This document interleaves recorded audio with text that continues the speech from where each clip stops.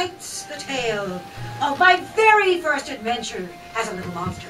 Now, I don't want you wasting your time following after a showboating, crowd-mad publicity hound like Honoria Whitelace. It's not even a real map. It's just a napkin from the crayfishing guide. You're wasting your time here. I've got nothing to say to you, Steakheart. Is that so? Well, I have a crew of raving mad sea zombies. This crew is 100% steam powered. I'd recognise that ship anywhere. Whitelace's frigate on the horizon. Alright, come on, we're moving out, sea zombies. Grab your buddies. We can't let Sayraphim get away with stealing all that treasure. No. No! Lots of fog too! Not now! Not now!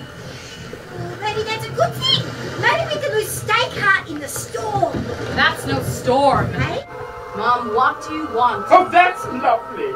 I rescue you from being pursued by brigands, and this is how you thank me.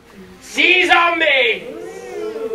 Fetch me the plank. We're doing the walk the plank. Off we go.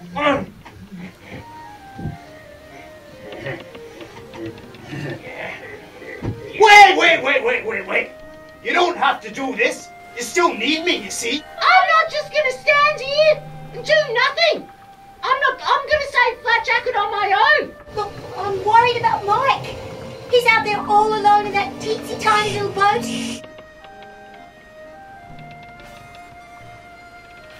That robot took me to the brig and tied me up in chains and left me there to rot.